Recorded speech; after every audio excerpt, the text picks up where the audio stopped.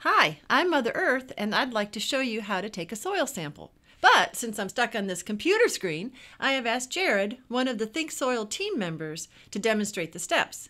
In order to get a nice soil sample, you'll need to have a soil knife or trowel, or a soil probe, and a plastic bucket to mix the soil in. No metal buckets, only plastic. Now you're watching as Jared goes out into the yard. He's using his soil knife and cutting around a perimeter to get what we call a soil plug. It needs to be about 4 to 6 inches deep, not any deeper. Now he's going to get these samples from all around your yard, so we get a good mix of what the soil is like in your yard. He's pulling the soil off of the roots, and he'll put the plug back into the hole. He's pulling out the vegetation. You want to have as much vegetation pulled out as possible. And now mix it all up. The other tool is the soil probe.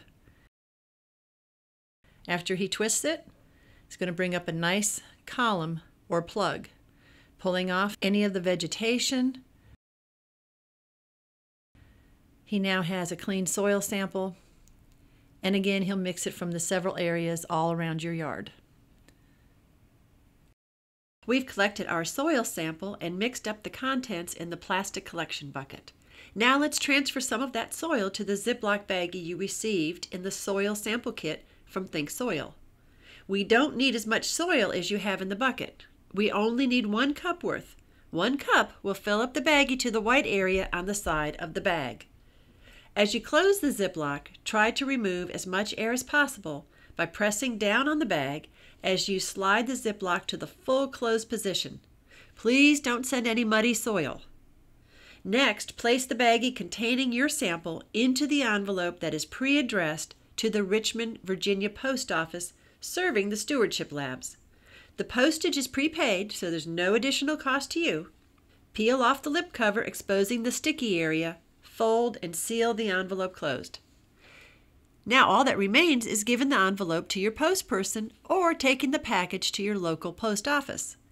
Expect your sample to arrive at the lab in 3 to 5 days. Once there, you can expect notification of the results within 24 to 36 hours, depending on the time of day your sample arrived. You can retrieve your results by going to the Think Soil website at www.think-soil.com. Instructions on how to search for your results will be clearly stated on that website.